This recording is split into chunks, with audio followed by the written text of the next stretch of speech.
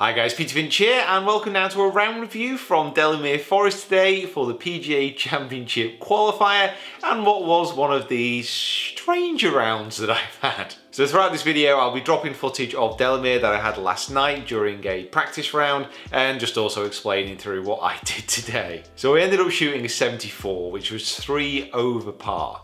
And how about we just start by having a look at my score overall. So here's my scorecard and I want you to pay attention to what happened on the front nine. So I shot 5 over and that included 7 bogeys and 2 birdies. So I didn't manage to have a par on the front nine at all. Now there were a few different changes. So if you've played Delamere before, one of the holes is out of action, so number 15. So they've got a temporary hole on the front nine and they've also maneuvered around kind of how the course is structured. So the 18th, that's the 9th. It's a little bit confusing to explain, but basically I didn't par.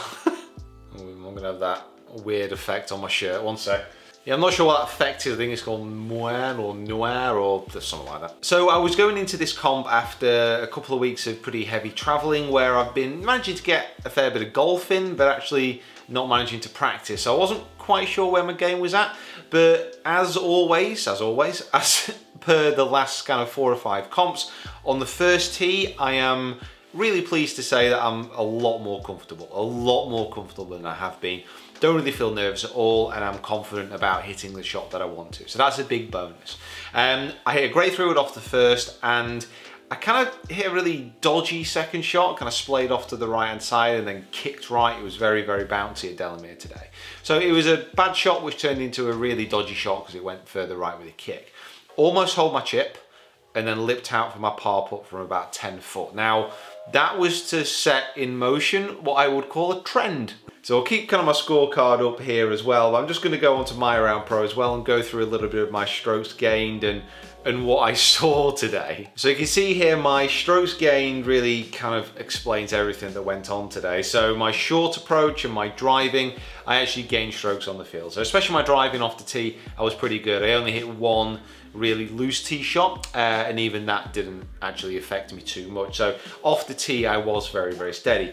But my putting, I just could not get it in the hole. So this particular part of the My Round Pro app where it breaks down putting and exactly what went on, this really just explains it all. So you can see here from 4 foot and under, yeah, I was good. I didn't miss a thing. And actually I hit some really good putts from that distance, but I didn't hole a single putt outside the 4 foot range. Now listen, you don't need me to be telling you that if you're doing that, then you're not going to be winning much. You're certainly not going to be competing at the top of a leaderboard. But for whatever reason, I was hitting some good putts, but they just were not dropping. So you can see here the most strokes that I actually lost on my putting was between 9 and 15 feet. So that's where I need to put most of the work in, and again between 9 and 6 foot. So I just wasn't. So you can see on my driving, I've hit 1 left and 1 right. The 1 left was actually not that far offline, but actually put me in a fair bit of trouble. I actually made an okay bogey at the end of that hole. But then the 1 off to the right, that was a bad shot, but that didn't get me in too much trouble. The rest were pretty much middle of the fairway. 62% of the fairways hit with an average distance of 306 yards. And I was actually getting the ball out there a decent distance today. So one of the issues I was having, you see 150 yards to 200 yards here, my approaches into the green, I just wasn't getting them close enough. And when I was missing the green, certainly on the front nine, I just wasn't able to get up and down. So to boil it down, I mean, finding the right pace, finding the right line, yes, that comes down to the day, so you might not be seeing your putts right, but at the end of the day, you know, it's about practice. It's about putting the effort in and the time in to actually get yourself attuned to putting well. And I've not really been able to do that in the last few weeks. I've not found enough time, so that's my fault. But it's amazing the switching mentality that I had on the 9th hole. So I'd been on this bogey train apart from 1 chip in on a par 3, and I was really struggling to break out of it. But I just couldn't get off the train, could not get off the bogey train. And then on the 9th, which was basically the 18th in normal play, so it's around the corner to the right, I managed to birdie it. Great drive down there, smashed it.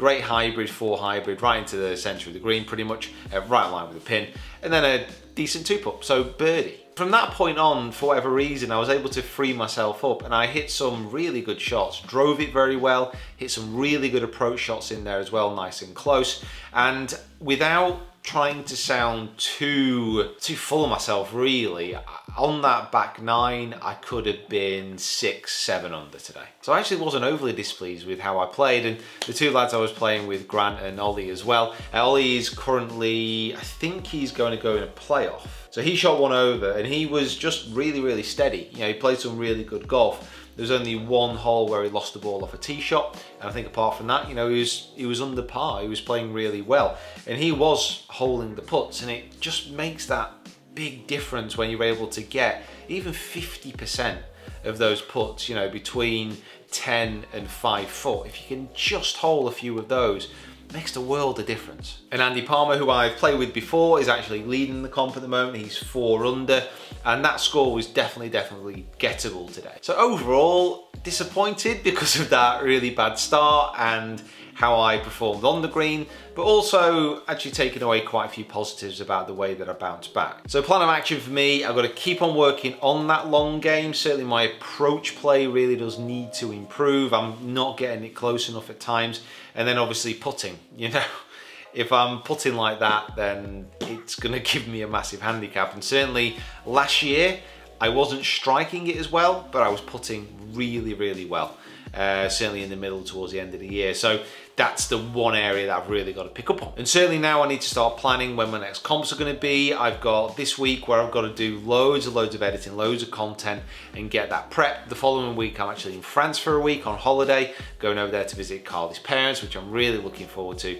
And then it's bang back into it where I've got to get playing, I've got to get practicing. And fingers crossed, if the weather stays good, it's starting to rain a little bit now, that's going to be possible. And hopefully you guys have been able to get out in this good weather, certainly in the UK, that's been happening over the weekend. So guys, thank you so much for watching. Didn't qualify, but you know what? I'm pleased with that back 9 performance, and I can certainly take the positives out of it. And as long as I can take some positives from around, that's what I'm looking for. That front 9 seems a long way away. Right guys, thanks for watching. Make sure you subscribe if you haven't already. Follow me on my other social media platforms as well. And we'll see you down here next time.